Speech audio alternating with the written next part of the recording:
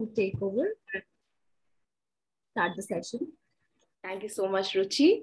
As Ruchi just mentioned, we now head towards the 8th session of the day 2 of the conference. This one is titled Personalizing the Pandemic, Ethnography of the Self in the Other. For this session, we have 4 presenters, but before I introduce them to you, let me repeat the rules of the presentation. Each presenter will be allowed to read their paper for a total of 20 minutes. After 15 minutes, I'll indicate the 5-minute window for conclusion of the paper, and once again, 2 minutes before the time is up. In case we overshoot the time for any presenter, I request them to address the questions from the audience directly in the chat box. So with that, let me introduce you to the first speaker for the session. She's the second name in the schedule, if you look at it. This is Zeba Munib. Zeba is a Ph.D. scholar in Dr. K.R. Narayanan Center for Dalit and Minority Studies, Jamia, Millia, Islamia. Her paper is titled Examining the Space of Mourning in COVID-19, an Ethnographic Study. Over to you, Zeba.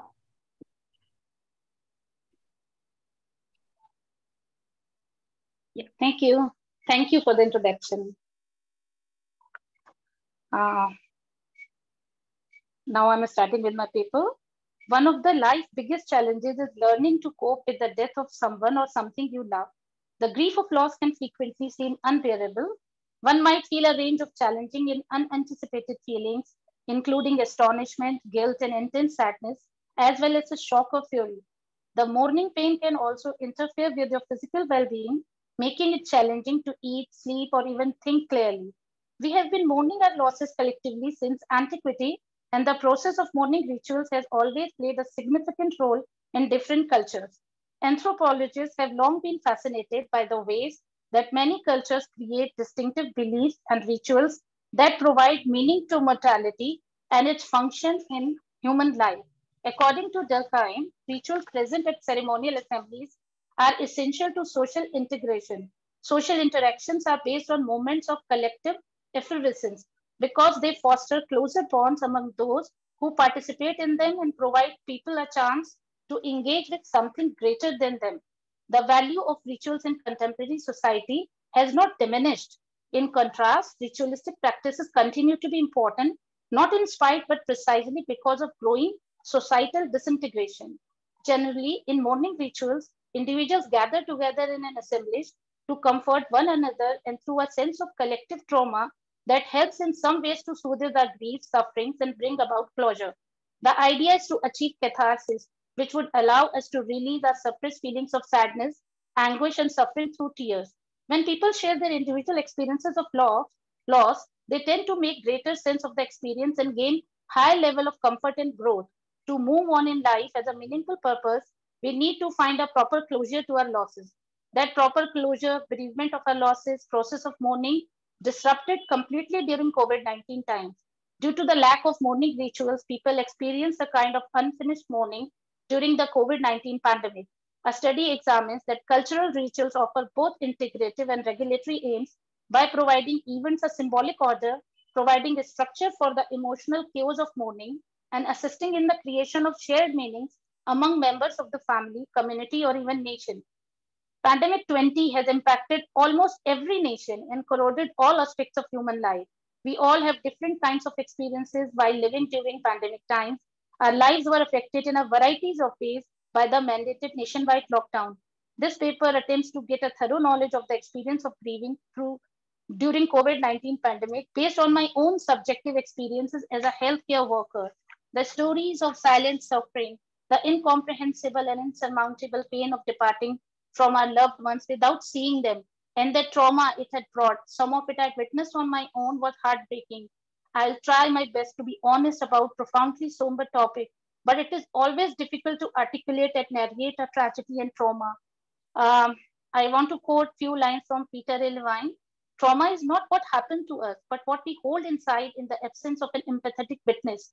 We were all on the same boat, it's true, but we brought with us our absurdity, discrimination, and prejudice, all of which weighed down the boat and resulted in countless deaths around the world. Incorrect information related to coronavirus was spread through various platforms supported by mainstream media based on their own self-propagated agendas. So many people became expert, coming out with their unsolicited onions to the masses, making perturbed people more anxious. Moreover, our nation has a large number of uneducated people, which made the job of the healthcare system more complicated and challenging, as they themselves did not know about the virulence of this foreign virus and its malevolent impact on various systems of human anatomy and immunity. This explains that why the death rate was not palliating despite best possible concerted efforts. Now, I want to employ some of my subjective experiences in this chapter. Everyone has someone who died during COVID-19. The character of Septimus Smith and Mrs. Dalloway, created by Virginia Woolf, is examined in a study to show how the traumatized individuals need to give meaning to their suffering to heal from the trauma. The people affected by the loss of their loved ones are unable to find to the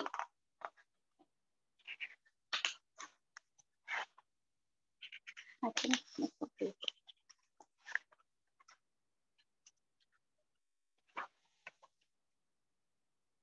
In fact, we were preparing ourselves for the challenging task and fate that the government and humanity put in us. On March 24, 2020, when I was walking on the roads to the health center, I was scared to see the deserted lanes and roads, police and paramilitary personnel posted everywhere on the roads, stopping people to come out in the open, checking our I-cards and the certificate that was issued by the health authorities.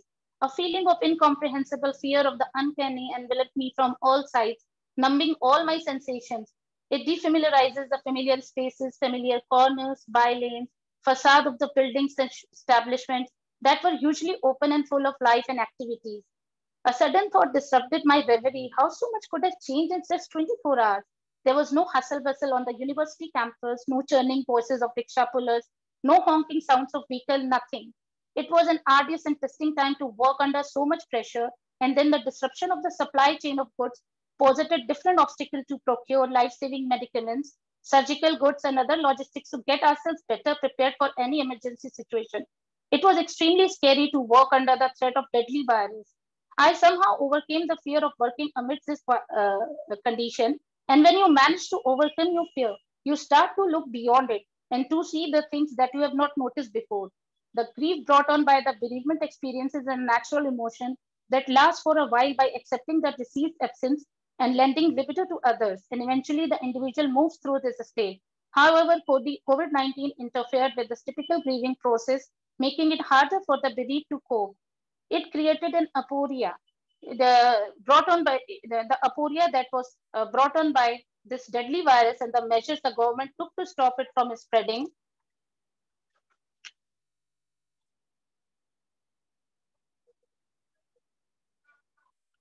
People was Now I am telling you about the hospital's condition. People were swarming like bees outside the hospital emergency room, and the helpless cries and sobbing wails and buried eyes filled with tears created a terribly gloomy atmosphere. I saw a woman sobbing over her loss and unwilling to hug me out of concern about contamination. The image of people silently crying under a tree, gazing up at the sky, pleading with God and casting frantic glances in the direction of the hospital emergency door. They were all strangers to one another, but their shared sense of agony brought them together in the open, and they all appeared to be free of any dread of the coronavirus, as if anticipating death to arrive and claim them as well, like their loved ones. The life that was cut short, the life that should have the opportunity to live longer, the worth that person now has in the lives of others, and the wound that forever changes those who continue on our death what one laments. Although the pain of another person is not the same as one's own, the loss that the stranger experiences cross over into the sorrow that one personally experiences, potentially bringing together strangers in mourning.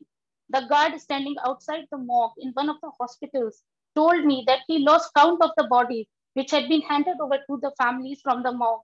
His eyes were red and fiery, and he was extremely exhausted both physically and emotionally. He seemed to be stuck in a Sisyphean act like ancient mariner who was destined to tell his tale again and again. Their duties had extended for indefinite period due to the shortage of staff.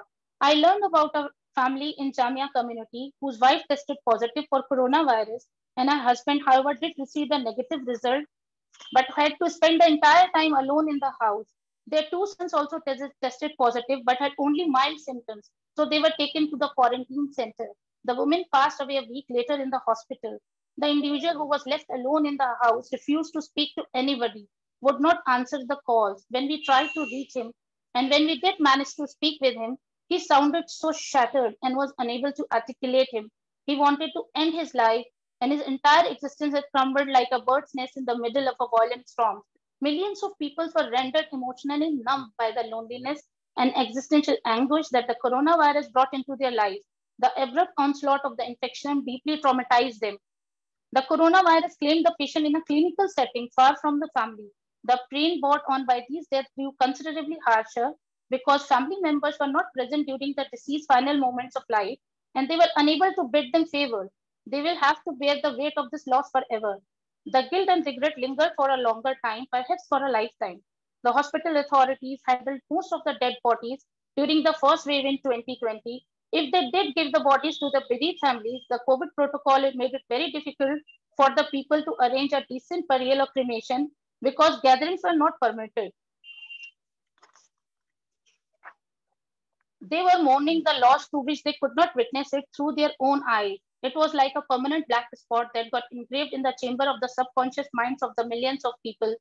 Corporeality, an important aspect of handling grief, was totally missing. A study examines that how in COVID memorials tactility emerges as a means of remembering because it depicts the difficulty of individuals to touch during the pandemic and conveys the human urge for connection.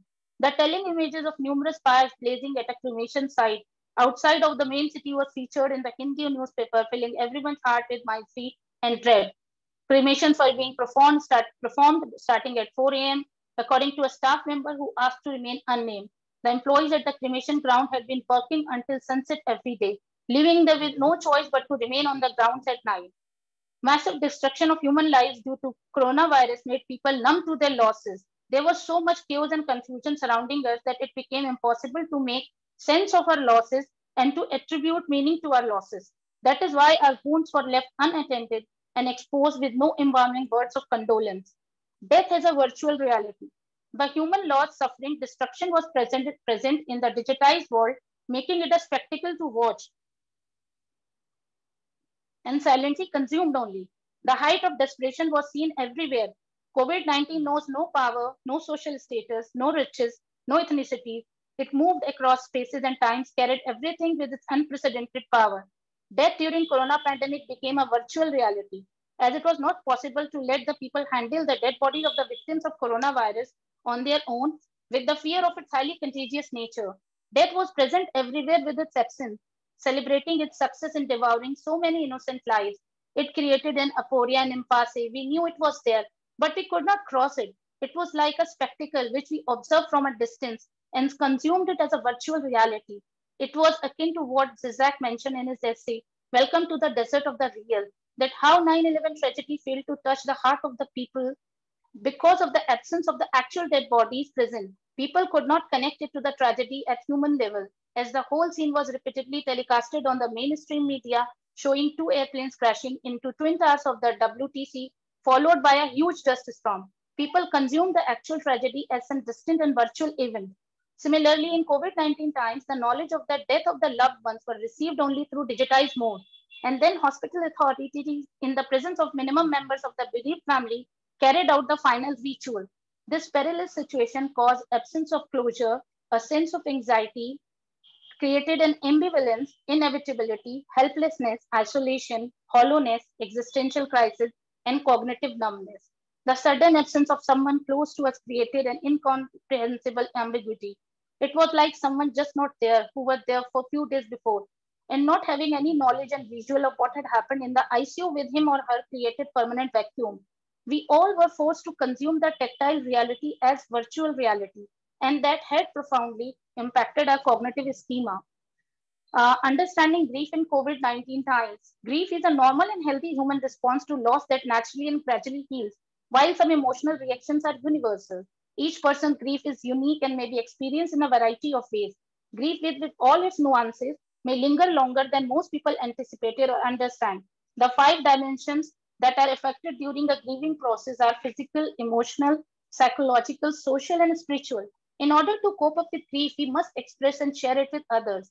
Elizabeth Kubler-Ross, psychiatrist, introduced the five stages of grief, also called the DABDA model, and she created it by interviewing 200 individuals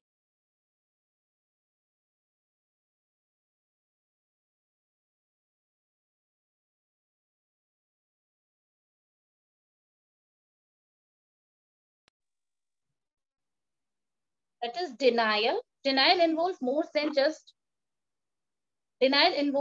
just rejecting the actual loss. It may also seem hopeless and useless, like the world has lost all its significance. After a loss, anger may become the most intense feeling we feel.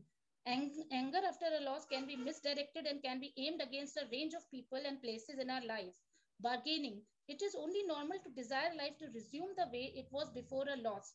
When a loss occurs, statements like, if only we could go back in time, what if this ever happened, are used as a coping mechanism. Depression. Depression is entirely centered on the present. Grief may be felt more intensely than before. It may seem as through the melancholy thoughts through remain forward forever due to the permanence of death.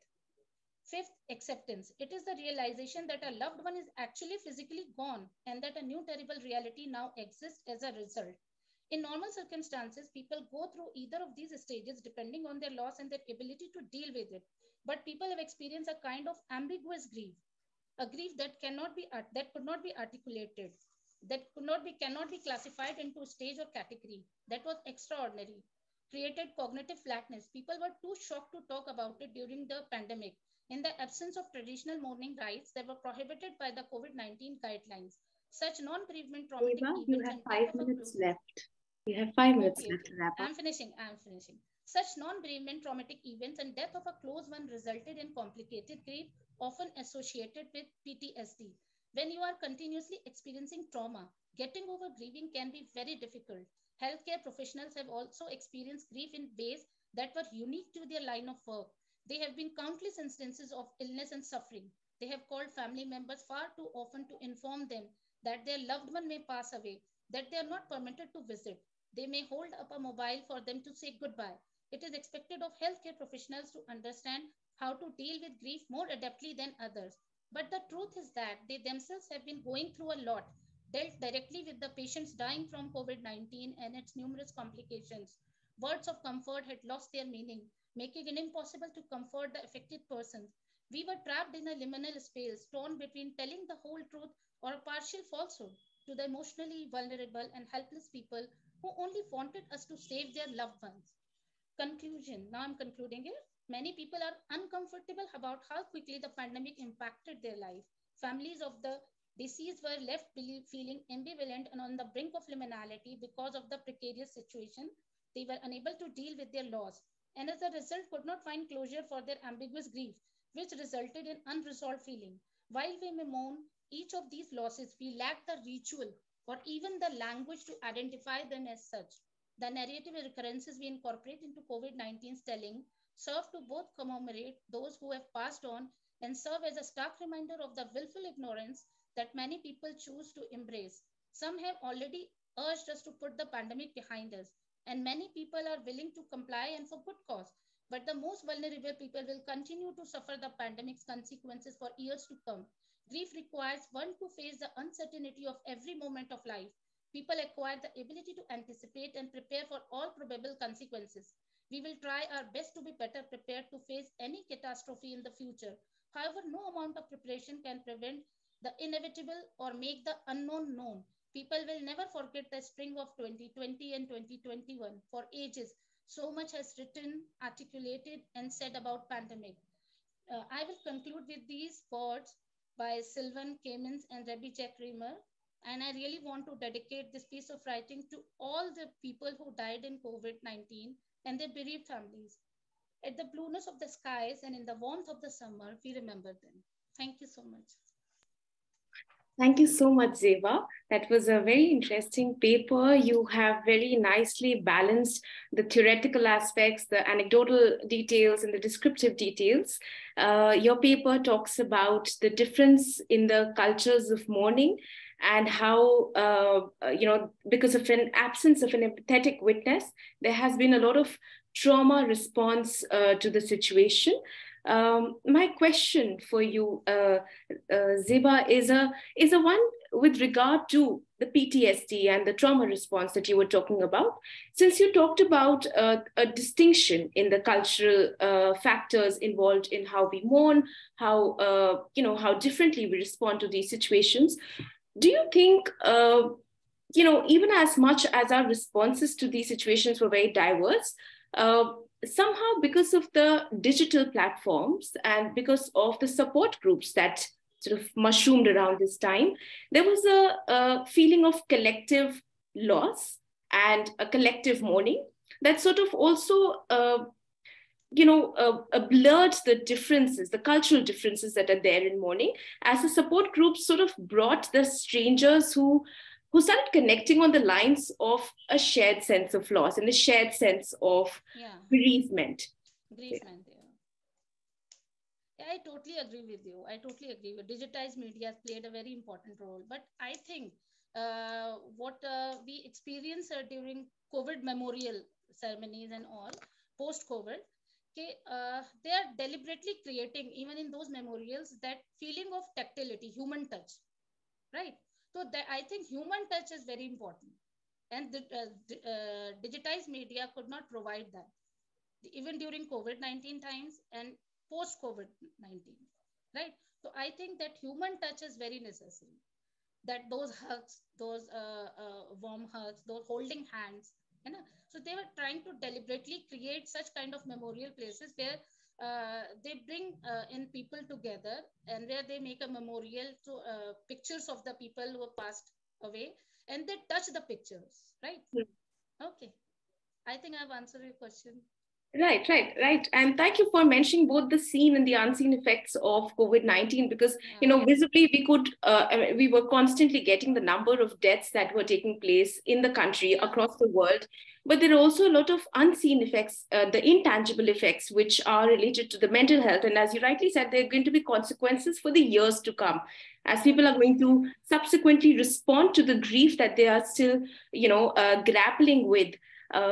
So also we have with us the rapporteur who was missed in the beginning, Zena. Hi. Hi. Yeah. He's also a PhD scholar in the Department of Education. Please take it away. So very enriching presentation, Zeba. Thank you for this. And we have a question from Tarika Prabhakar. So she writes, thanks for the paper, Zeba. Your reference to Septimus Smith was a reminder that some of the symptoms of how COVID deaths left a form of PTSD in their wake. Could you comment on this aspect of mourning / inability to mourn? Inability to mourn. Mourn. Okay. I think Septimus Warren Smith, it's a, I think, literary character created that it became immortal. Right. So he was the character who was the first created by Virginia Woolf as a symptoms of PTSD, right? So PTSD, post-traumatic stress syndrome. I don't understand the question, please. She's asking, could you comment on this aspect of mourning or inability to mourn? The deaths that have left a form of PTSD in their wake. I think people, they're still dealing with PTSD in COVID-19, post-COVID-19 also. No? People are still dealing with it, no? Right? And I think it will take some more time and more support groups and more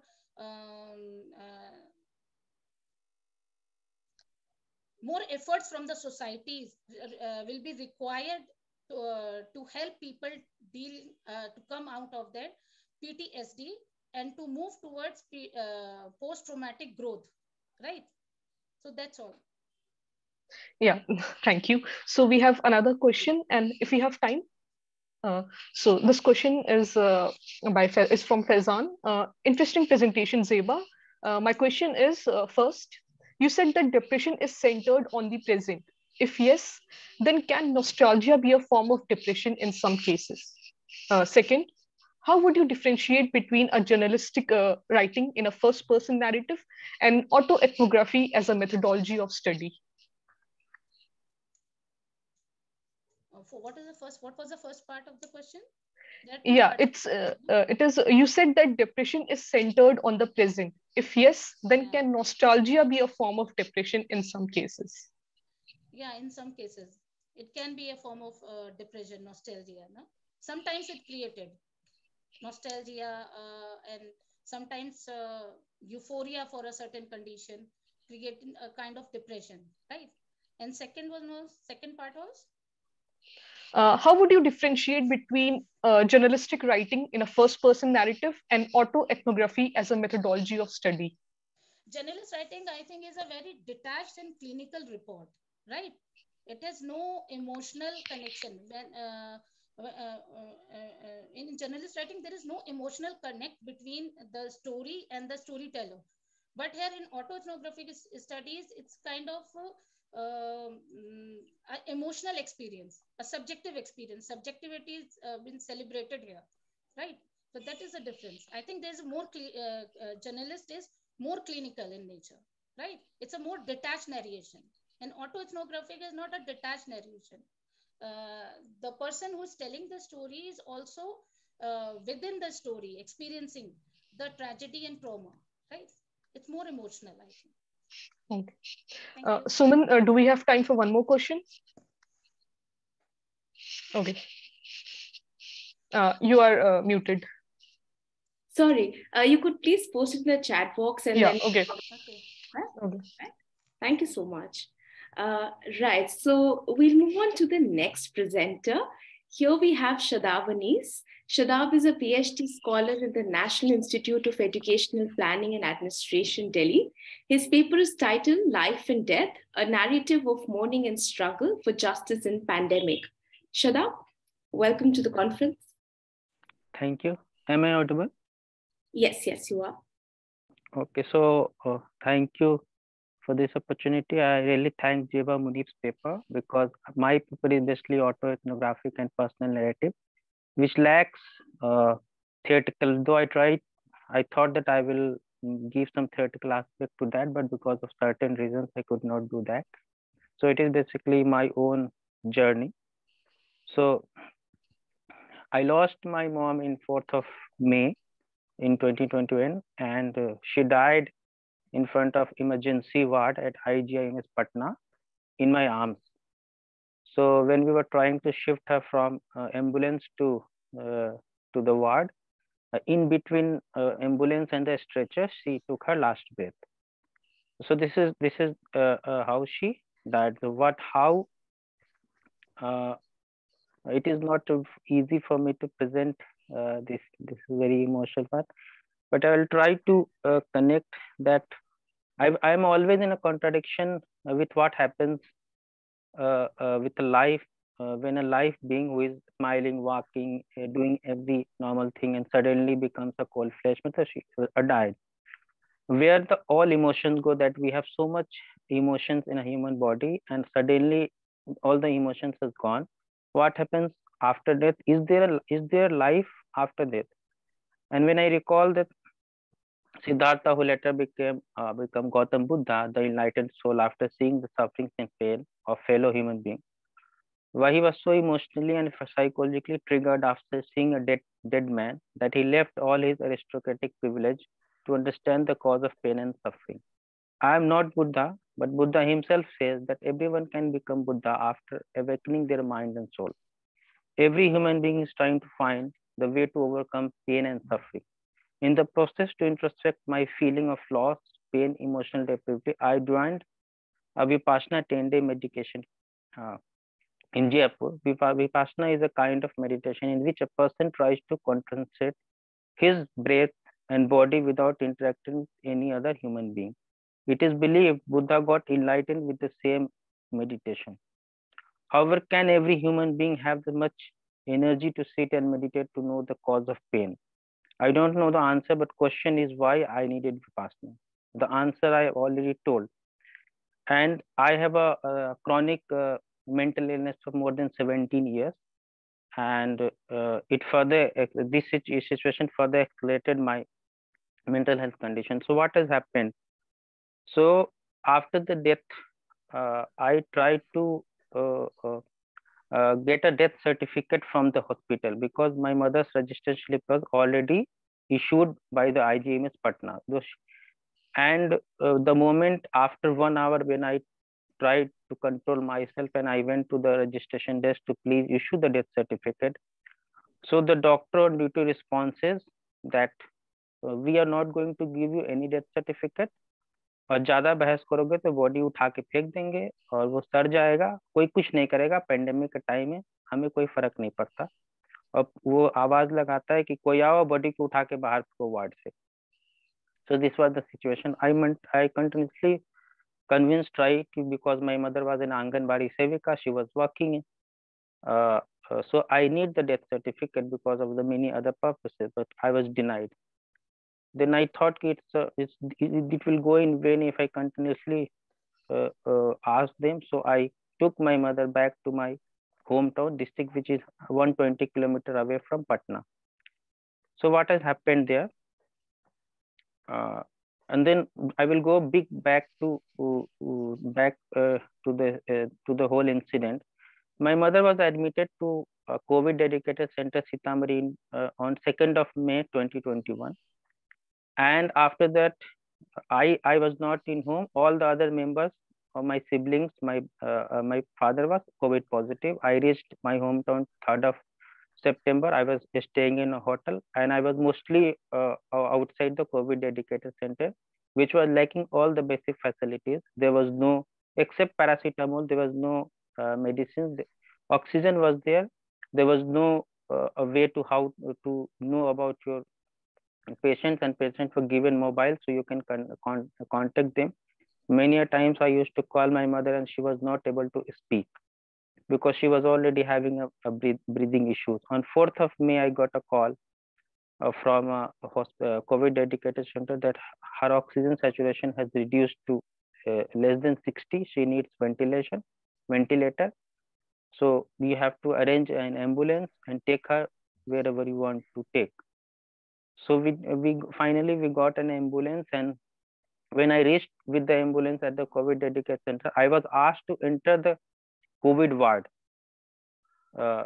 No nurse and doctors were ready to take her out, and I was asked suddenly. I was not having any PPT, just mask, and I didn't have any choice, but I entered the COVID ward. The COVID wards were full of the patients, and my mother was walking, and she was so weak that she was supposed to fall. So I hold her, and I brought her outside until all the time, and then I took another 15 minutes to settle her in the ambulance, and for almost 20 minutes she was without oxygen. So if the oxygen saturation is 60, and then you can see for the patient who is more than 20 minutes without oxygen, so what her situation will be. I asked on duty nurse, please help me to settle down. She said that I'm not wearing the gloves. So this was how things have started. I said, okay. Finally, I've settled. We went there and we reached Patna AIMS at 6 evening. So Patna AIMS politely said, we don't have any beds. Kindly take her to NMCH.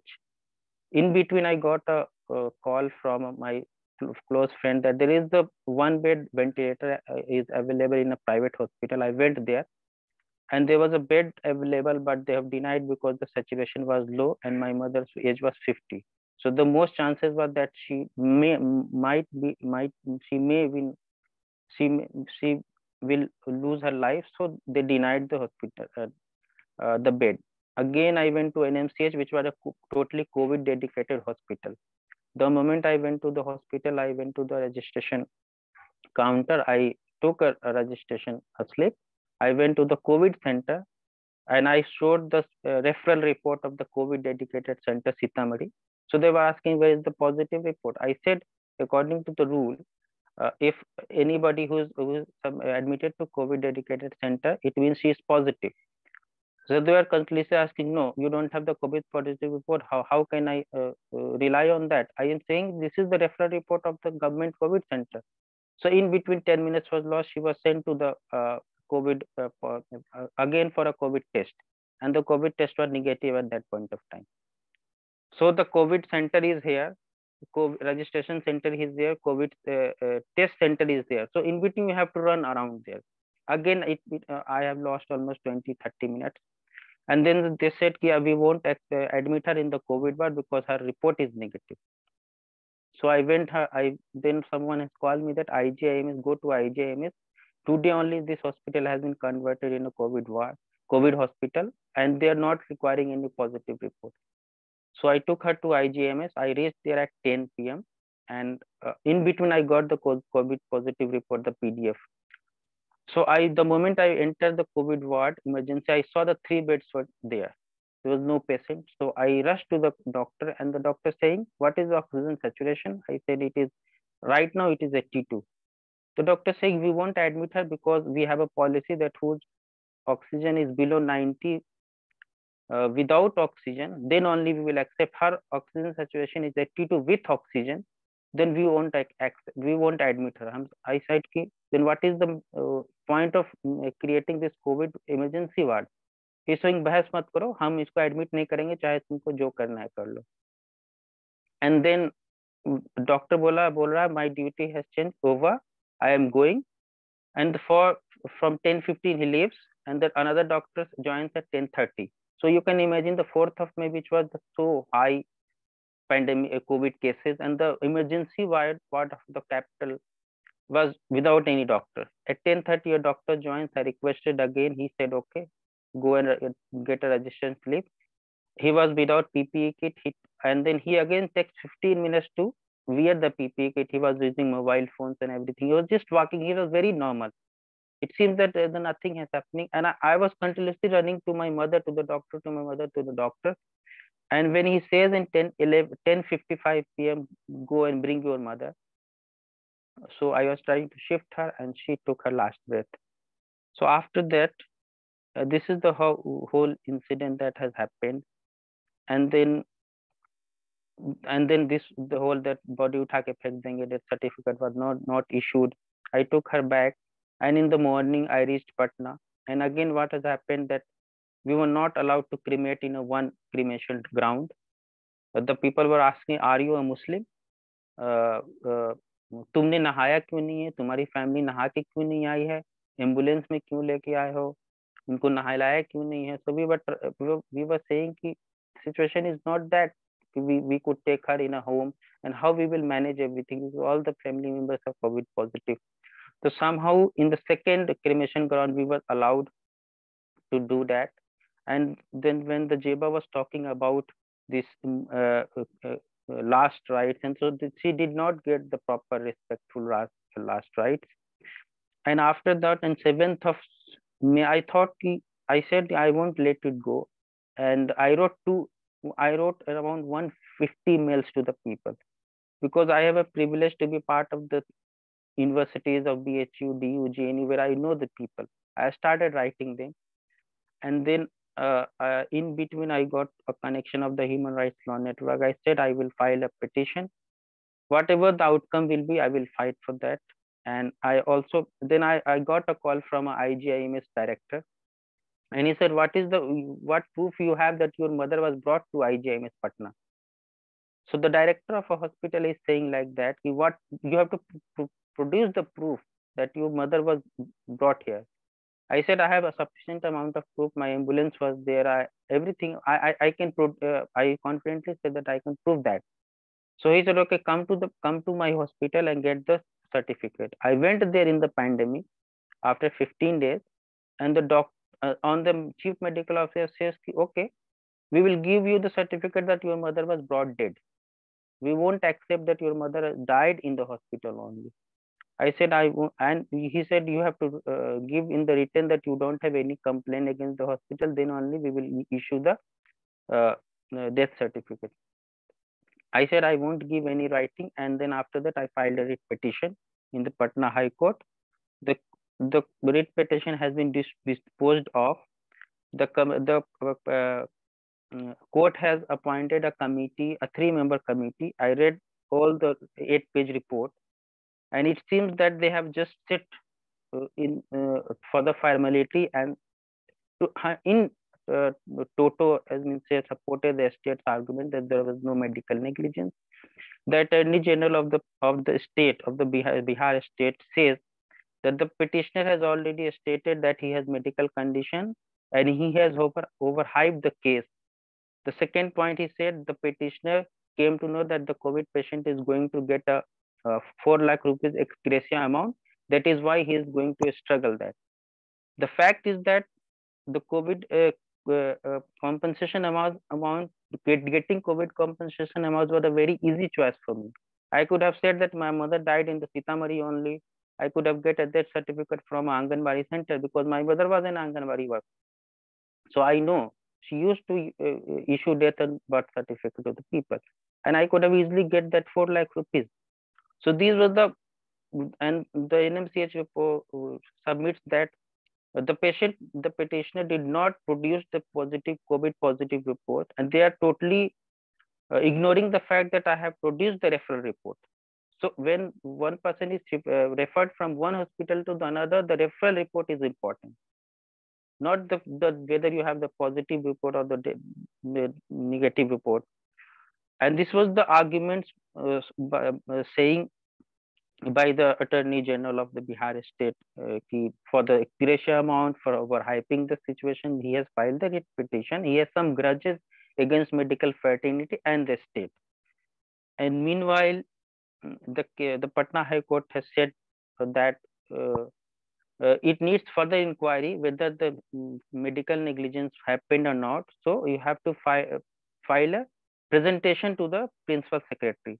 When I was writing this paper, in between, I got a letter from a principal secretary of Health Department, Bihar.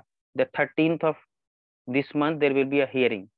So on a very short notice, I was not able to attend that. My lawyer was there, and he was thrashed.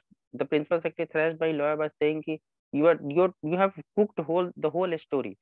There's nothing truth lie in this whole petition, that your client is non-traceable, and you have demanded a 1 crore rupees of compensation.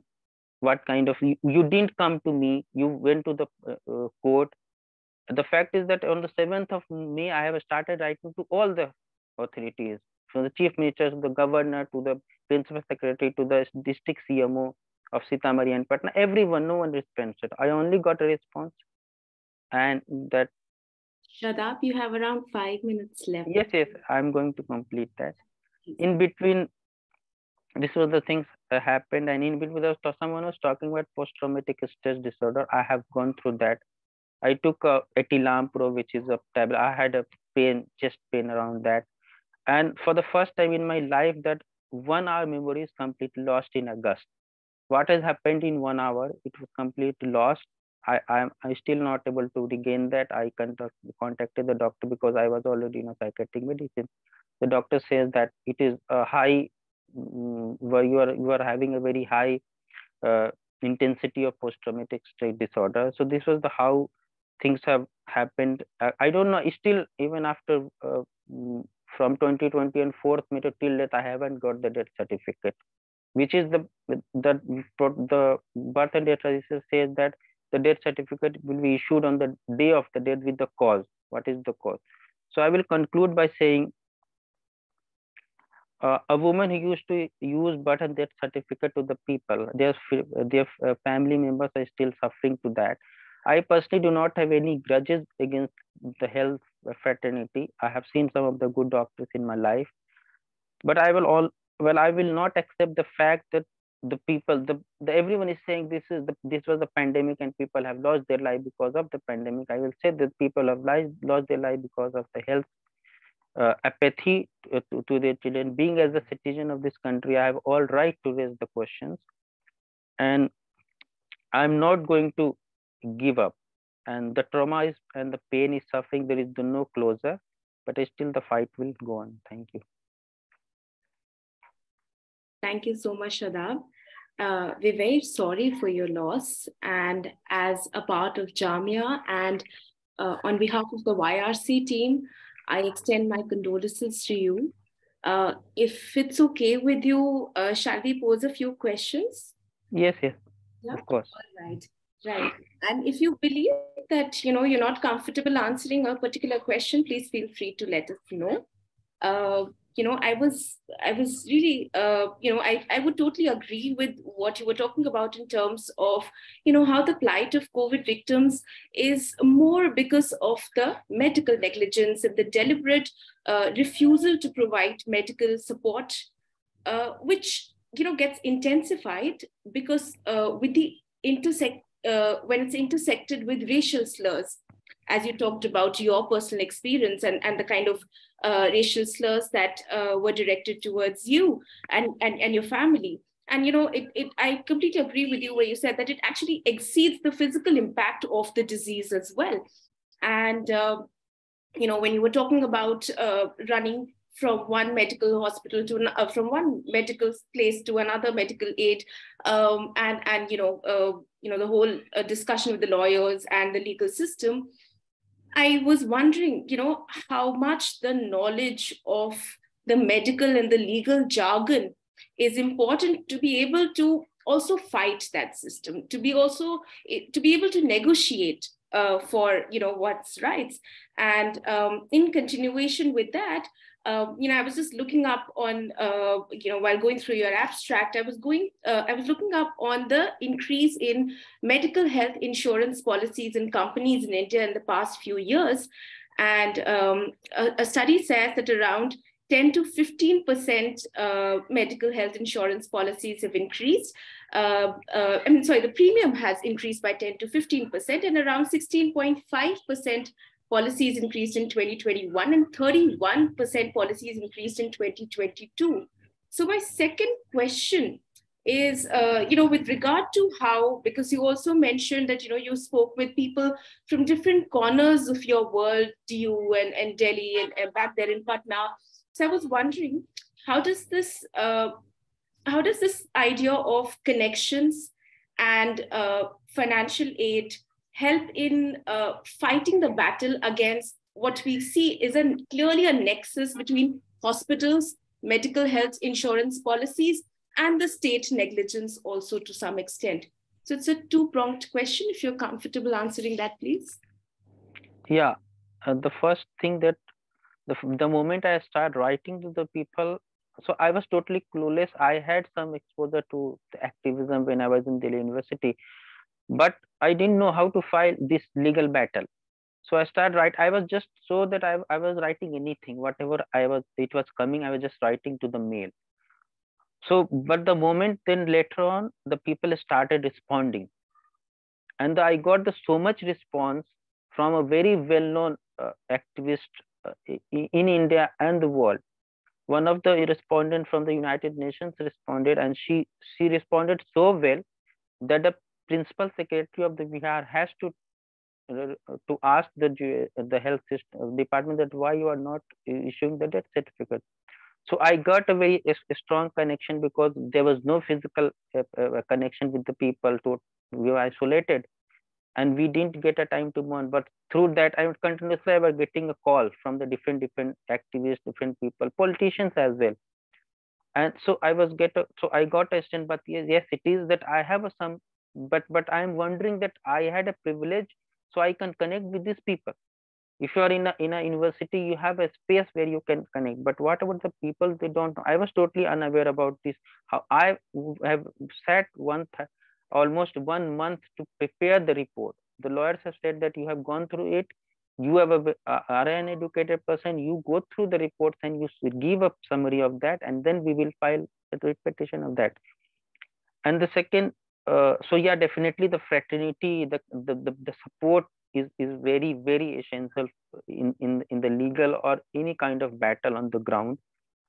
It is very, and I got empowered by that only. And still I got one of the professors in JNU responded, and she said that justice is a very rare public good, and access to justice is even more harder. I still record this just one line: this justice is a very rare public good, but it has a very, very strong in-depth understanding the why she is saying that. And when we are questioning the health or insurance or whatever it is, but ultimately it comes to the state. When we are talking about then Nicholas Poulanges talks about the relative autonomy of the state, where the state gets the second position is the market. If you are talking about health and insurance, it is everything is market. It's all about profit.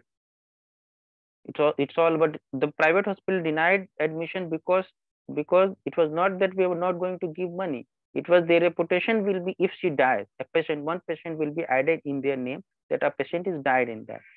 So it is the next. The question also important comes to that one of the well-known activists wrote to me, it is not about that you are questioning the health system. It is someone has to take accountability, and a state is one of the important part of that.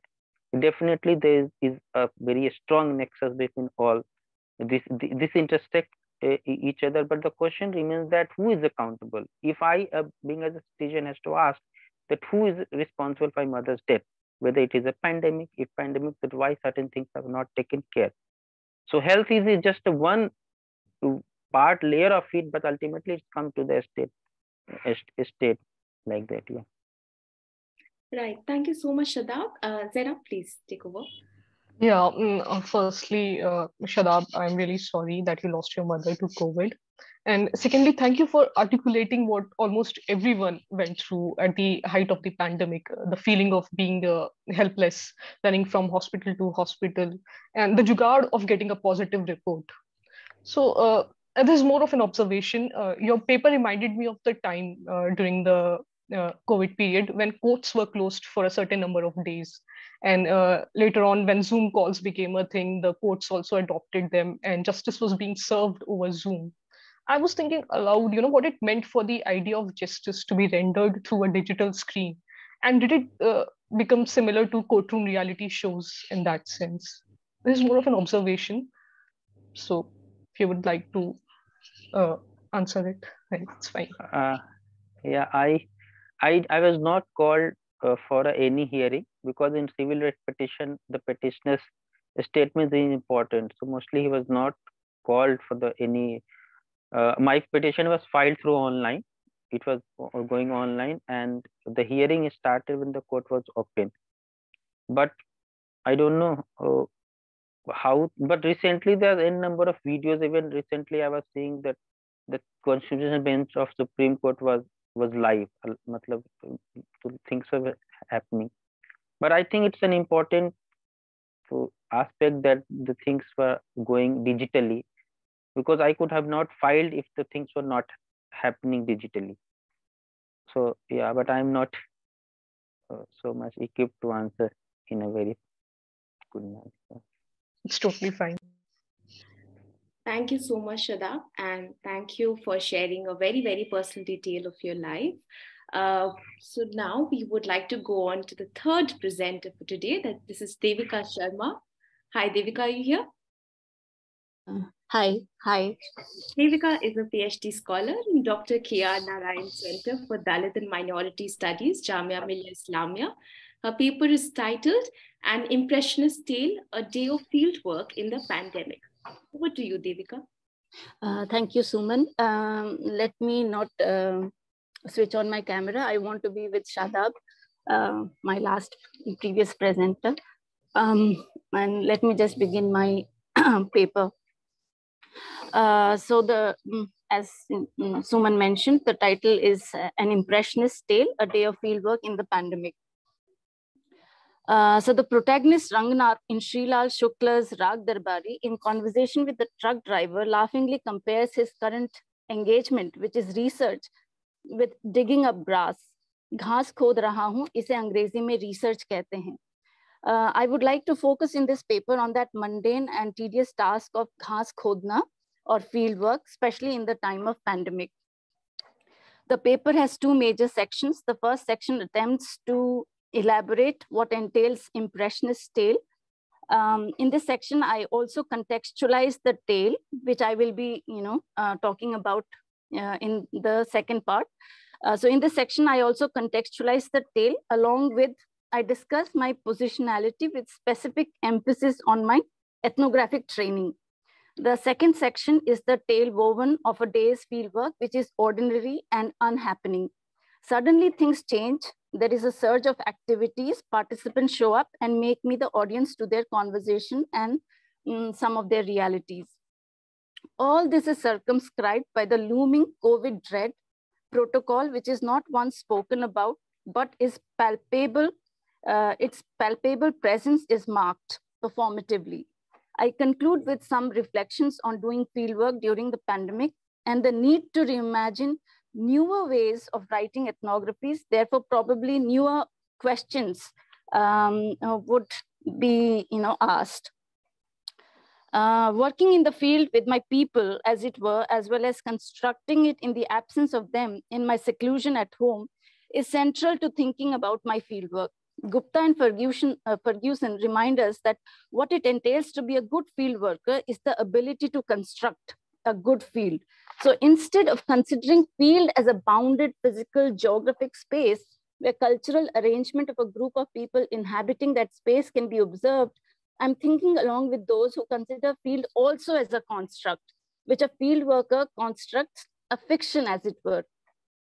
James Clifford calls Bronis Malinowski's diary in the true sense, fiction of self, whereas his ethnography, Malinowski's ethnography, which is called Argonauts of the West Pacific, fiction of a culture.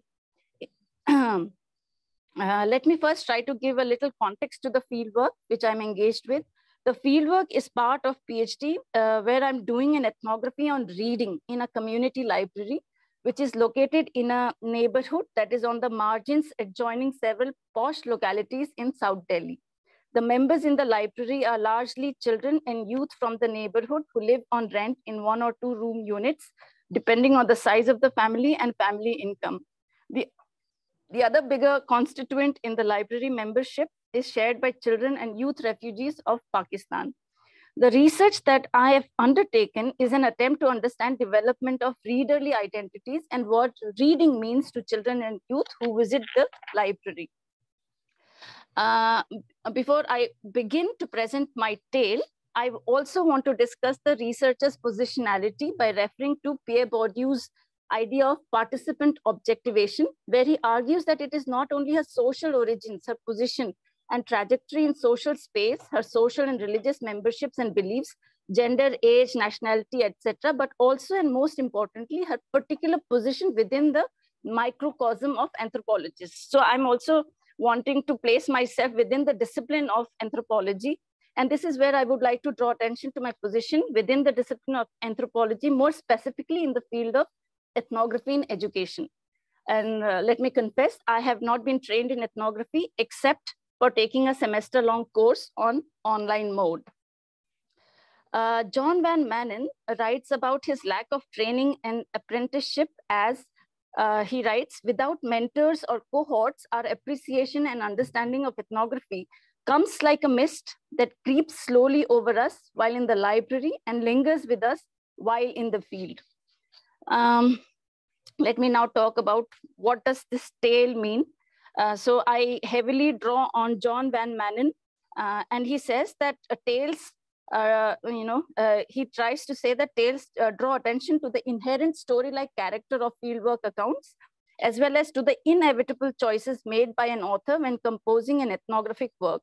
So according to him, the Impressionist tale is a representation means of cracking open the culture and the fieldworker's way of knowing it, so that both can be jointly examined. Impressionist writing tries to keep both subject and object in constant view. Impressionist tale is derived from Impressionist painting. Like the Impressionist painting captures a worldly scene in a special moment or a moment of time, the Impressionist tale also recreates ordinary scene, yet it should not be an everyday occurrence. The work is figurative, but conveys a highly personalized perspective. It has to have drama. Just in paintings, drama is created by color, form, strokes, hatching, frame. The tale has characters, including the ethnographer herself, speaking in their voices. Some dramatic event is included, jokes, exaggerations. So the focus of the tale is in the doing of fieldwork and not done. So it is written in the present tense. Cultural knowledge is slipped to an audience in fragmented, disjointed ways. So the tale in the presentation is an account of a day of fieldwork in the 3rd week of July, 2021. The library had reopened on July 4 after 3 months of break as a consequence of the 2nd wave of COVID-19 that hit India in the month of March 2021. Now I'll go into the tale itself. So I reach the library, wash hands, go through the safety protocol, sanitize my hands on entering into the library. My temperature is checked, normal. Greet some familiar faces. I do not know how the day would pan out, nor do I have any design that I have chalked out for the day. I don't quite know most of the times what to do, where to be, and how to be. I'm most of the times just trying to understand what the participants are doing and where should I have located myself to better understand the activity or initiate a conversation. As I begin to reach and settle in the place, I remember I had brought some everyday consumables to contribute to the library. I take them out and keep them behind my bag. I want to give those things directly to Shefali, who's the volunteer librarian there, but she's attending to several library members at the circulation desk. A little later, when she has finished issuing books, I take the polythene bag, go and give it to Shefali. She's surprised and happy receiving it. Oh, ye to bahut zyada hai. As she's going out to the kitchen, she says, oh, isse yaad aaya meri chai. I think she'll bring a cup of tea for me on return, but she doesn't, and I quickly forget about it. I'm not disappointed. I'm still an alien to them. I go back to table 1, where there is a new volunteer sitting and working on books. Earlier, when I had come to keep my things in this section, I had gone to table 3 and table 4, where I had sat in the last 2 visits, but today the 2 tables are occupied by books and volunteers. Nigar is sitting opposite Aparna, and in between the two are stacks of books on a chair. I wish they call me and I'm privy to their conversation as they work. But the necessary physical distance would not be maintained. So I decide with a heavy heart to place my stuff at table 1, where there was just one person, an unfamiliar face sitting. I think to myself, the day will just end up observing from afar without any real conversations or learning anything new. But how long can it go on like this? I lament. But soon I get to work, observing, noting down, and thinking which questions can be probed, who can be approached, etc. I find that at smaller circulation desks, Karthik and Varun, a new volunteer, are sitting, whereas on the other circulation desk, Shefali, along with Karuna and Masum, and Khan volunteer, are working. After a gap of 2 hours of observing from a distance, I sense something about to happen. I can see Shefali, Vinay, and Srishti stand almost 20 steps from me near the circulation desk. Due to the distance and masks and fans, I can barely hear them. She points towards the table where I'm sitting. It is vacant. Soon they both come with Karuna, a student leader at the table, which I have occupied since the time I came in the morning. They all take their seats in front of me without being invited. Just by being present, I get invited to become witness to the scene of the interview. I'm super excited. The field is opening up suddenly, I tell myself. Karuna positions her chair opposite to Srishti's and Vinay's chair. Srishti's notebook is in her lap. She sits a bit away from the table. Vinay sits in between Srishti and Karuna. Vinay keeps the phone recorder on the table. I ask if I can keep my recorder too. Vinay has reservations. I tell him it's okay. I'll listen and write. They may share the recording with me later if they're comfortable. Vinay is still not very sure about it, as he says he will have to take permissions. I'm just excited about this interview. So I say it's okay. I get to know that this interview with Karuna is part of the series to reach out to their old patrons, as well as inviting new ones into the library by putting up videos of student leaders' experiences of being part of the library over the years on their various social media platforms. Karuna is the first in the list. Karuna is elated and a bit shocked. Record bhi karoge? Srishti begins asking and Karuna is ready with responses. Karuna shares that she joined TCLP 7 years back when she was around 13 years old, but she's still in grade 11. This information does not seem quite clear, does not fit. And did I hear it right? She's speaking, so I do not think too much about it. She joined the student council 3 years back.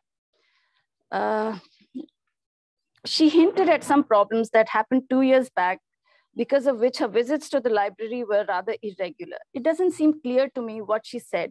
What was the event that led to such consequences, or what exactly was the consequence? Did she have to leave the student council? Did she stop coming to the library on her own? Or was she stopped from coming? Or the library staff stopped her visits to the library? Soon after, due to the lockdown imposed by the pandemic, she could not participate in library activities. But she mentions that she participated in the first English fluency program launched after the first wave of COVID-19 in between the partial lockdown. The library provided her a smartphone in March 2021, and even after it got over, the program got over, she has the device through which she connects to the library program.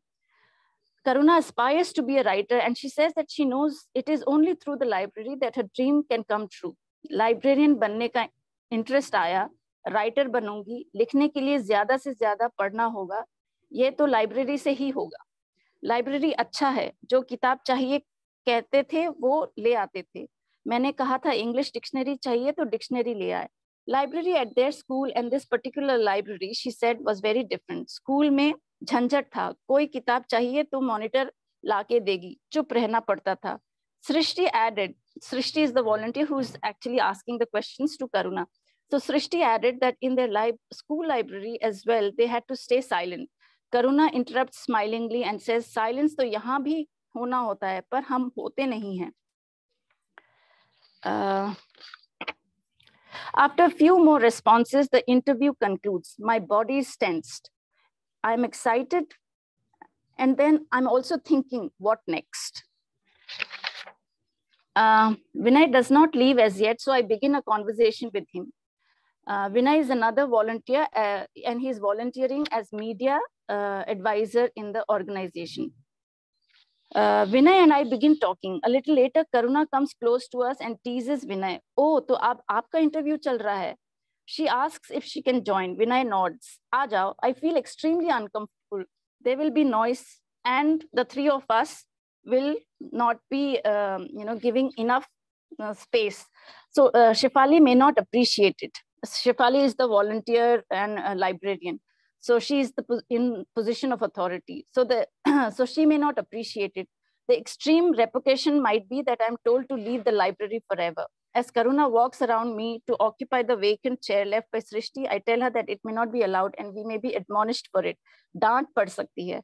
She leaves. I'm not so much scared of COVID, I feel, but of not getting an opportunity to stay on and complete my fieldwork. I'm sad. I know I foreclosed a vital conversation. More importantly, I had upset one of my possible key participants. Vinay and I continue talking. After some time, he takes my leave. So I cut short this conversation. So the day is coming to an end, and as I'm picking up my bag, Shefali goes out of the door saying,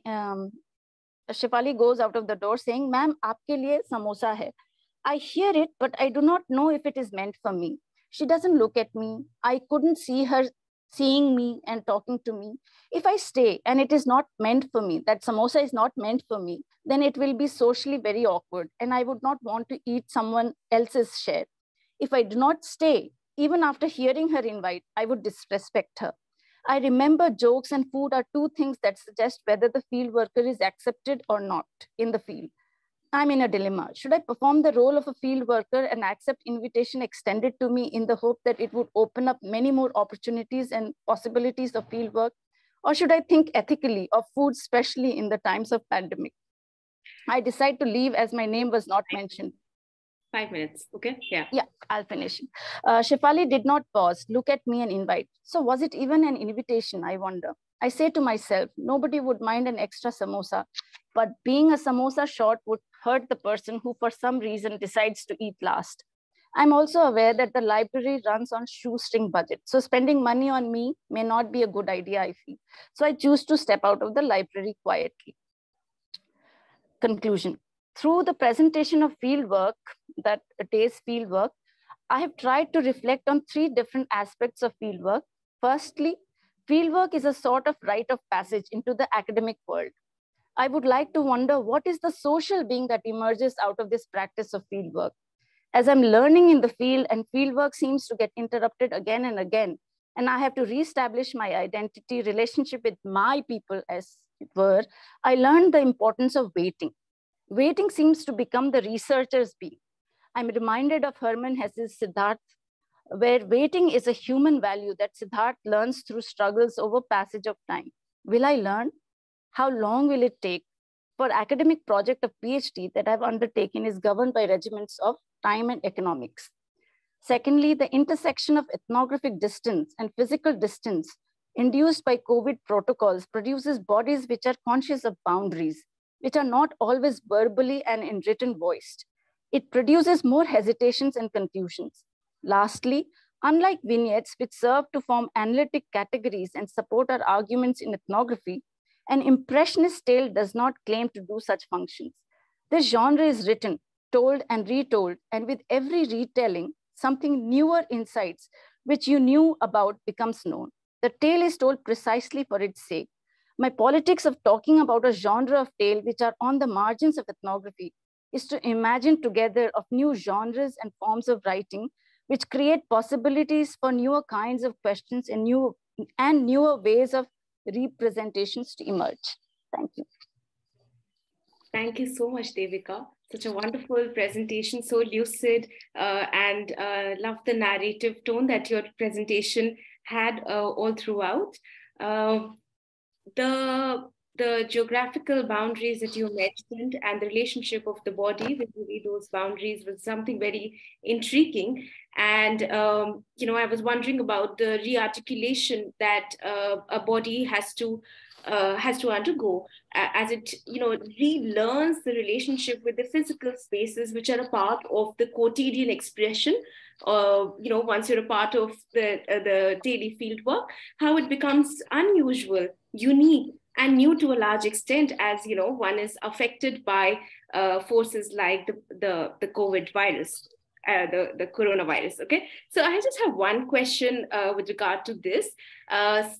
Again, speaking from the perspective of how the spaces have changed and how many of us, including me, had to move our fieldwork to a digital space. So my question to you is, how has the multisensorial experience of ethnography adjusted itself in the digital space of exchange, wherein the audio-visual sensibility takes precedence over all other possible affective relationships that an ethnographer may have with their fieldwork? Because you talked about interacting with the people that you were interviewing, you were talking to, and the exchange of the samosa and the distance and the moving of the chairs in the library. The digital space allows us a different kind of a freedom and compels us to have a different kind of a multisensorial expression. So your thoughts on this, please? Yeah.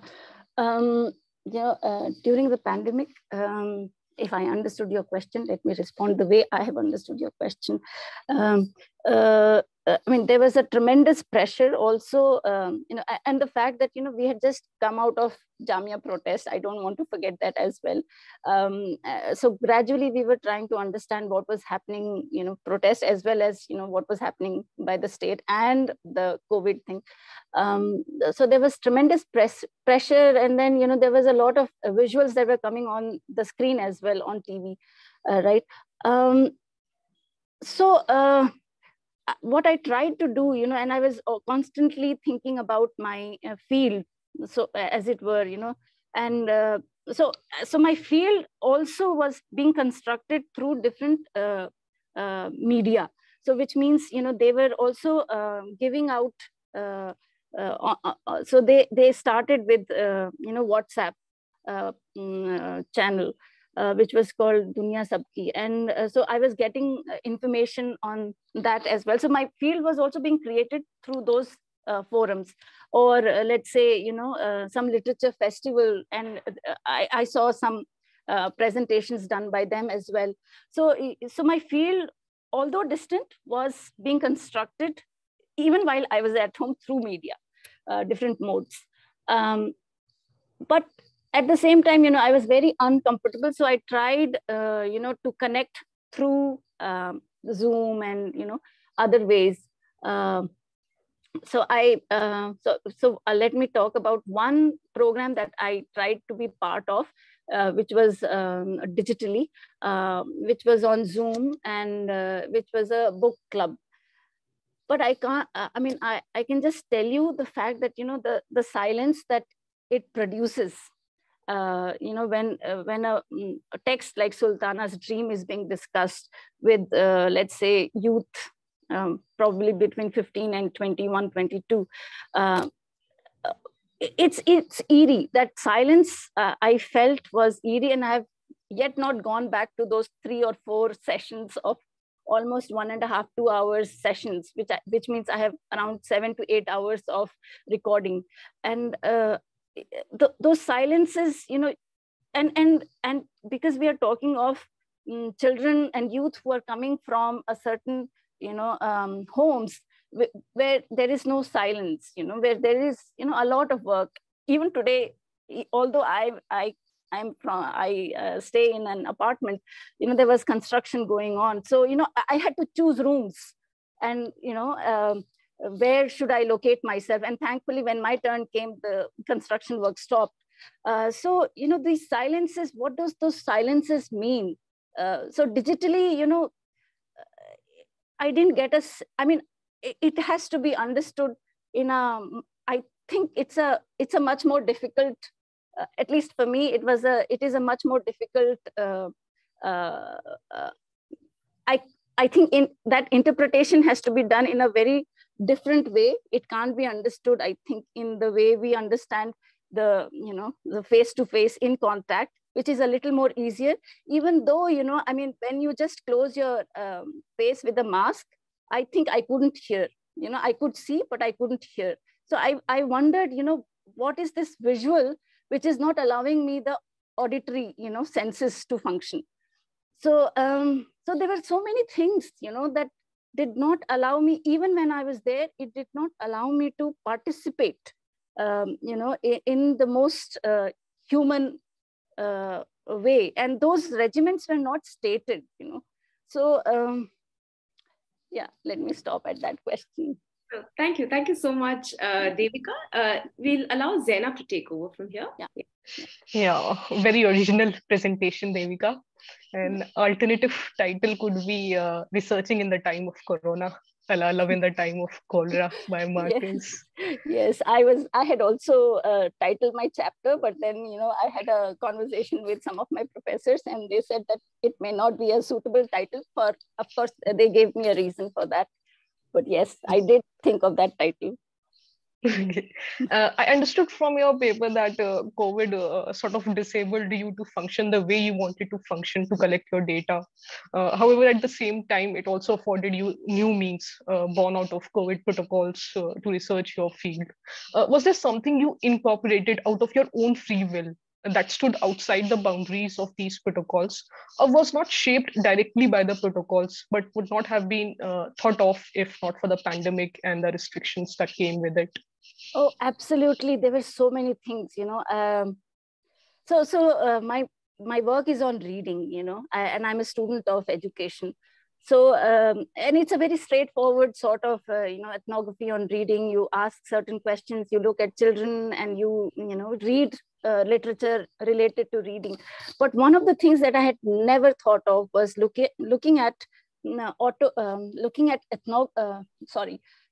autobiographies of women and Dalits, and trying to understand from those narratives, what are they talking of, where are they, how are they talking about their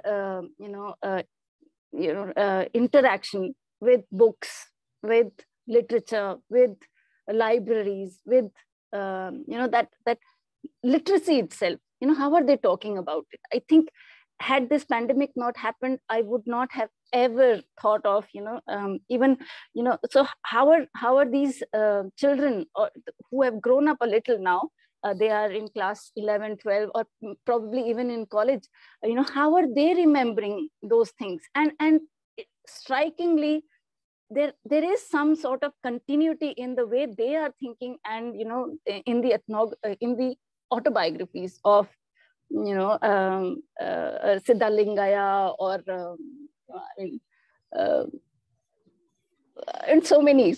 I completely, maybe because of right now, I have not been able to remember the names, but I can tell you there are, so this was really an opportunity that I thought was, it's not an opportunity, but then for me, I think this waiting itself also provided me the fact that, look around, look at other things. Maybe there is, which, so do with the minimum things that are possible, maybe, what ethnographers, I feel, they collect a lot of things, thinking that, we need more, right? And that is also a greed, and it's so capitalistic, right? in the globalized world, we want to consume. And I think what I also learned in this period of waiting was that, do with the minimum and see what can happen, in your research. Thank you, Devika. So Suman, we don't have questions in the, okay, so we have a comment by... Perhaps address in the chat box. We're running short of time now. There are 2 questions. Yeah. One is a suggestion by J-Bomb, who is going to give us, who is going to deliver the... Yeah. Zainab, am I audible? Zainab, Yeah, yes. yeah. That is Professor James Bomlin. He's a valedictorian. Okay. So let me read his question. Daniel Defoe's early novel Journal of a Plague Year, 1722, describes a process of isolation that leads to the destruction of language in silence. As the plague recedes, language is restored. It's a comment.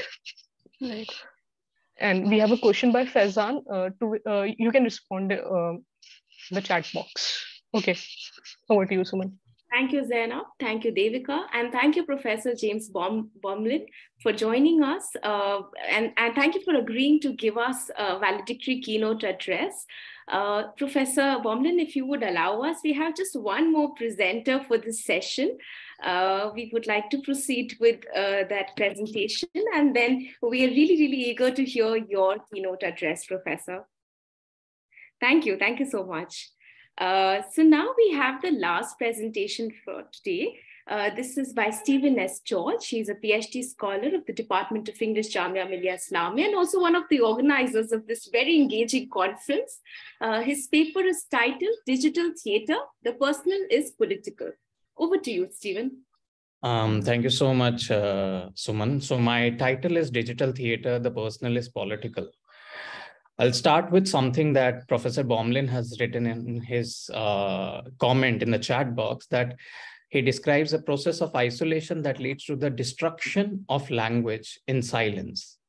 So what I really am doing at this point is discussing about what kind of a language is being created through digital theater during the pandemics. So James Shapiro, in his book, The Year of Lear, Shakespeare in 1606, highlights the subtle subjectivity of a plague as it fails to make a significant mark in literature. He writes, the paucity of evidence leaves unanswered crucial questions about what it was like to live through the plague. There are examples of ringing bells in churches, talking of death as the final condition, and the messenger's delay in reaching Juliet as he was quarantined. In Shakespeare's play, but the plague never directly appears in his place. I am glad people in the global south, in particular from India, were articulately creating digital theater performances to talk about and around the ongoing pandemic. So I'll be discussing 4 performances in my presentation today, which are allegedly by Malika Taneja, The Last Poet by Amitesh Grover and written by Sara Mariam, The Lonely Hearts Club by Anuja Ghoshalkar, and No Country for Women by El Pueblo Theatre Group. All of these performances had come out in the year 2020 and 2021 in the middle of the pandemic, when it was the first as well as the second wave of the COVID virus that was going on in the country. So before starting off in analyzing and discussing about these plays, I want to start by talking about a point of the criticism of theater criticism. Most often we see that theater criticism is reduced to a textual analysis of a particular play. Now, one needs to understand the difference between a collaborative art form versus an individual art form. For example, in a novel, you could write about the particular aspects of a novelist and how he's thinking or how they're thinking. That is a very different component. But in collaborative art forms like theater and film, there are multiple roles being played. So when you are analyzing a particular event, act, or text, one has to be quite specific about what is the real point of contestation over there. Is it the direction? Is it the screenplay? Is it the script? And is it the scenography? Is it the design, cinematography? So, and within these realms also, there are multiple syntaxes, visual grammar, and different types of languages that exist that one needs to analyze. And most often it is reduced to a textual analysis, which is also a good practice, but that cannot contain the entirety of what the final product is, whether it is a film or a theater. So now, what really is theater? When we talk about theater, in India, we come from a very traditional sense of a historical understanding of Bharat Muni's Natya Shastra. So we already have an existing, tradition of theater. So even when we are mentioning traditional theater, there is this Western traditional theater, which is there, as well as the Indian traditional theater. Then we see new modernist theater, Brett's epic theater, and different kind of theaters that have emerged in the last 100 years, as well as historically, which has existed there. What I am discussing today is about post-dramatic theater. Let us first understand the theater researcher Hans Thies Lehmann in his book, when he says post-dramatic theater is talking about certain tendencies and stylistic traits occurring in avant-garde theater since the end of the 1960s. So Lehmann locates what he calls the new theater as part of simultaneous and multi-perspectival form of perceiving what really is theater. So in this avant-gardeness, there is an experimental sense of what really theater is and reimagining of theater.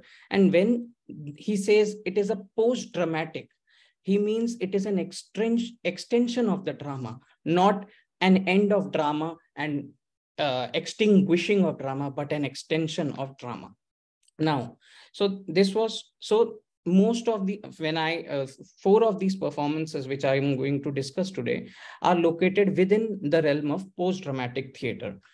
Now, let's talk about another thing which is extremely pertinent to theater, which is scenography, something that is very less, which has been given very less importance. So Pamela Howard states in her book, what is scenography? Scenography is the seamless synthesis of space, text, research, art, actors, directors, and spectators that contribute to an original creation. Jocelyn McKinney and Philip Butterworth expand upon this to suggest that scenography is not simply concerned with creating and presenting images to an audience. It is concerned with audience reception and engagement. It is a sensory as well as an intellectual experience, emotional as well as rational. Scenography is about creating a live and active theater experience, creating a somatic and sensory experience. Otherwise, one can see a popularized trend of large sets that are designed, which are completely dead or inactive. Spaces in our lives are not dead, but always active. And I think it's important in a performance to activate the kind of scene sets that they are using.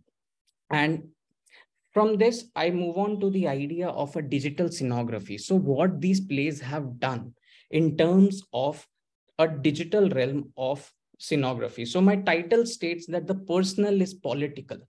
Now this paper, The Personal is Political, is by feminist activist Carol Hannish, which was originally published in the year 1969. There are multiple interpretations of this slogan, and it has its own journey in this last almost 50 years. It has its own journey. But the main idea remains that apart from the realm of the public, the political, which is always seen as an external, there is an internal component to the lives and bodies of women as well as other genders. So focusing on that particular point is very important. And when I analyze these the journey of these theater performances, what is also interpreted as the personal is political is the private is political. So these plays are extremely private as well as intimate, and those are the kind of discussions that I'm going to bring in. Now, the first play is allegedly by Malika Taneja. Now, it is the only play which had its own life before the pandemic as well. So they did a physical play of it, in which, so the basic component is that two women are discussing about an event in the past, and they are coming to a point of resolution if the act was violation or not. And that is the basic discussion which was there in the physical realm. It mostly revolves around the question of consent. It sparks multiple conversations around the subject of sexual violence, consent, gender justice, and everyday discrimination faced by women. It is very interesting that they call it as a work forever in progress. It opens up the contradictions, confusions, and irregularities of our own behaviors and solidarities. So when they transformed this play to a digital performance, what they did is they were doing this on Zoom. And when they were using the Zoom platform, apart from these two people who are conversing with each other, there are multiple people in the background who do not emerge during their performance, during their conversation. But the moment they are stopping, they bring in a different kind of energy and vibe to the entire performance space by discussing everyday evocative ideas and things which are extremely casual in nature. And they are the ones who are actually responding to their questions of, for example, they have very simple questions like, are we safe on the street? Something like that. So they will respond with the answer yes or no. And these kind of things are then brought out to the audience as well. So Zoom audience participates in it through the Zoom interpol, in which they are also participating in the performance. And after the performance, there are discussions also that go on, which actually during the pandemic opens up a collective experience of sharing and talking with each other in isolation. Now, the second play that I want to talk about is The Last Poet by Amitesh Grover, and it was written by our fellow scholar, Sara Mariam. What interests me is that they call it a multi-layered art form with theater, creative coding, digital scenography, film, and live performance. They call it India's first genre-bending broadcast of theater on the internet. Now, in this performance, there are several characters who are talking about a poet who used to live in the neighborhood. It is very interesting, the kind of scenography that they have created, in which they are bringing the digital and theater to a level where they both intersect and create an identity of its own that is immersive, innovative, and inquisitive. It feels like a digital art exhibition, because we open up a website, then we are entering into a particular space. There is this experience of going into a digital web space where you enter rooms which are not the real one, but digital ones. So at one point, there are several rooms that are there, and we choose to be in one of the rooms, and we can't decide which room it is. There are 6 rooms. So it is very interesting that everyone who is viewing the performance is not actually seeing the same performance. They are all seeing different things at the same time. And then we can come out of the room as well and then go to another room. And all these live performances are being done from their own homes. So every performer is at a different space at their own homes, similar to what was there in Allegedly as well. So people are not in one space. So this is also a different kind of experience that is created through the idea of an exhibition. So in these fragments, the viewer makes a narrative of their own, of what's going on. It's not the director or writer who is telling that this is the story. The audience themselves have to create what the story is really about.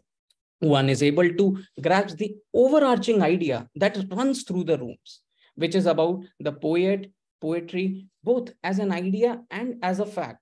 So in fact, when I was watching this play, I was not able to enter all the rooms. I was only able to go to 4 or 5 rooms and see. And that is what I have grasped at best. Now, these dialogues were very colloquial and crisp, It attempts to communicate several issues of the contemporary times and blissfully communicating the one central concern of a danger that we are submerged and living in. The transition, the change of clothes, the visual language created by the actors on screen all run smoothly, hand in hand with the content. This is one of those artworks which has a dynamic experiment with content, form, and the medium, and all of them functioning in rhythm and tranquility with each other. The next play that I'm going to talk about is The Lonely Hearts Club by Anuja Ghoshalkar and her group, The Drama Queen. Again, I'll talk with something that they themselves describe about the play. It features the intimate lives of 9 amazing participants, many of whom turned performers for the very first time with this production. Through devised erotica text based on their own experiences, our performers challenge the viewer to question their idea of desire, attraction, vulnerability, and our interaction with the internet in all its vastness. The performance will be intercut with the opportunity for a question answer and for viewers to share their own experiences. Now, in this, it takes on to a different level in which during the performance, they are interacting with the audience. So they will, during the Zoom performances, these all people are in different spaces and they are interacting with the people during the performances. And these 9 participants whose intimate lives we are talking about, this actually started as a small Instagram page or a WhatsApp group in which people were there to just share what they were feeling during the pandemic.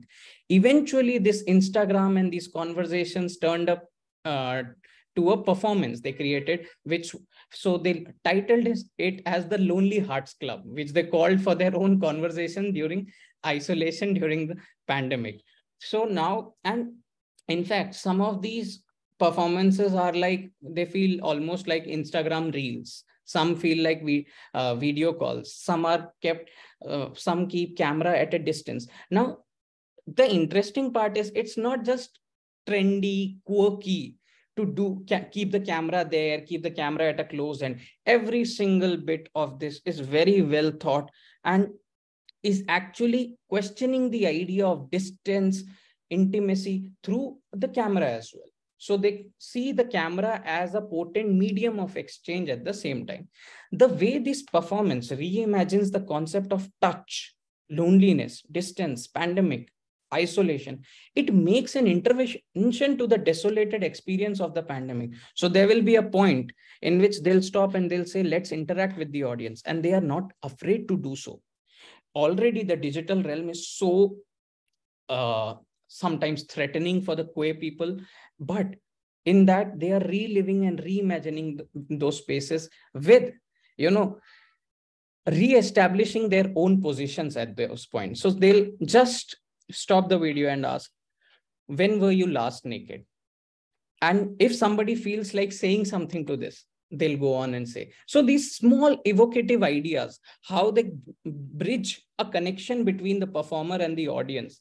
And ultimately, again, it's not a particular, linear script that is working, but these are multiple fragments. And every time so I have, viewed this performance twice, and every time the experience is extremely different because, Suman, how much time do I have? 5 minutes. All right. Thanks. 5 is a lot. So basically so the performance sails through the fluid waters of erotica, love, lust. This is rare and trailblazing. I mean, the scenography unsettles the conventional paradigm of a linear narrative and narrates the story through dialogue, square visual language, and vibrant reimagination of space. So these fragmented narrative express profound comprehensive tales that were created during the pandemic, and the audience take forward in their thoughts and imagination. Now, the last play that I want to discuss is No Country for Women by El Pueblo Theater. Now, an interesting fact about this play is that it is me who has written and directed this play as well. So now it's again interesting what they call for themselves, an interactive intermedia performance on Zoom, which explores the experience of pandemic-induced lockdown from a gender perspective. Again and again, why I want to say what they say about themselves is because I want to highlight a particular fact towards the end, which is they do not have a synopsis of which says this is the particular story that is being followed. They are again and again focusing, they as in the 4 groups or these digital performances are focusing on the fact that this is an experience. This is a digitally curated scenographic experience for the viewer as well as the performer. Then it goes on to say it deals with the themes of migration, refugees, sexuality, violence, marginalization, but at no point it says what it is actually about, which is that it is the story of 2 women, Roma and Julie, who are lovers and separated during the pandemic. One is subjected to the dangers on the street and the other is unsafe at home. Through this perplexing saga, it intends to deal with the multiple themes. And now in this play, what El Pueblo has tried to do is, recreate certain, when, Suman, I'll have 2 minutes, just let me know, or even 1 minute for that matter. So what they are doing, they are using masks. So the COVID mask that we are wearing in everyday life, they are using that to create a certain visual language. They are using the idea of a traditional mask of the theater to create this sensorium idea of the theater. These are shifting ideas that are being brought from theater, the digital, as well as the reality that we were all living in, the COVID pandemic. My focus here, the idea of this session was to personalizing the pandemic, in which I am also talking about my own play for that matter. But more than my own play, I would like to highlight one factor here is that the journey of theatrical performance, production, and the focus of scenography in it. Because when these performances are using Zoom as a platform or a website as a platform, it is not only the, 1 minute, great. I'm just concluding. So these are mediums in which they are doing scenographic interventions, and intimacy is being used as a composite integral component of what is called as performance. And all of these performances, I like all of them. They are all feminist interventions in the times of pandemic, and using these components of intimacy, they create a new queer visual language of a theatrical production. Thank you. Thank you so much, Stephen. That was a wonderful presentation. I particularly like the point from which you started the paper about the internal view of the personal and the private.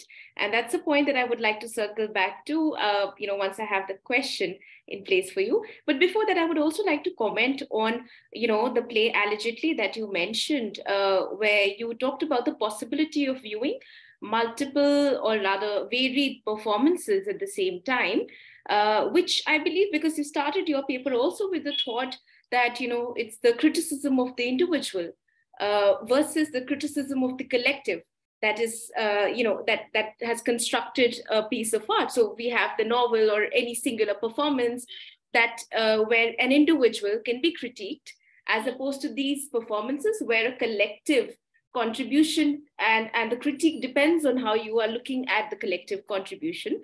So I was really intrigued by the work Allegedly that you mentioned, where you also talked, I was wondering if the viewer of the story, who is also the story maker, because each of them are entering through a different door, how that also problematizes the question of critiquing the collective, because the viewer is also, a part of the critique then. And do they also come under that radar of the critique that they are perhaps subjecting to the story makers? But the question that I had with regard to your work is, like I said, I'll circle back to the private and the personal, because the works that you've taken in your paper, they concern themselves with both the personal and the private matters, which are not often publicly staged. And if at all, the proscenium is also rather an objective space, to some extent a neutral space, because it is detached from the place of the origin of that act, right? So I was wondering about, the presence of the camera, which is inside one's personal space and also the private space. How does the gaze of the camera then exceed the, because you've used the term, it's an immersive and inquisitive gaze. Do you think it also exceeds that limit? And does it also enter the space of being invasive to some extent? And my question also comes from the point that, many a times when these artists are constructing a digital, work on a digital format, there are other people also present, there are family members present, or there are objects of these people present, right? So how does the camera then become an invasive gaze then? So yeah. Brilliant, Suman. Just the other day, 3 days back, we were talking about the digital performances, and today I'm presenting one in your session that you are chairing. So it's incredible. Thanks for giving me an opportunity to talk about the gaze. In No Country for Women, how it actually begins. It begins with a woman coming into the room. There is a laptop which is there through which the webcam is on, and suddenly she sees that the camera is on. So she actually questions this inquisitive gaze, the camera following us. We take cameras to our bathrooms and to other places, and most of the time it's snooping into our through Siri, Alexa, whatnot. So the microphone, and the camera. So what if it's all being surveilled at all times? So that is the inquisitive gaze that is being questioned in this. So No Country for Women actually questions that and begins with that. And the play that you're talking about, it's not allegedly, it's actually The Last Poet, in which we enter to multiple rooms. But it's very interesting that I would like to bring in a point from allegedly, that when these people are doing this performance, for example, right now I'm at my home, so there might be somebody who's in the kitchen, somebody might be in the bathroom, there might be a ringing bell as well, the internet might go off, or so many multiple threats are there. But other than that, what these women are saying in allegedly, so sometimes they are prompting this particular word,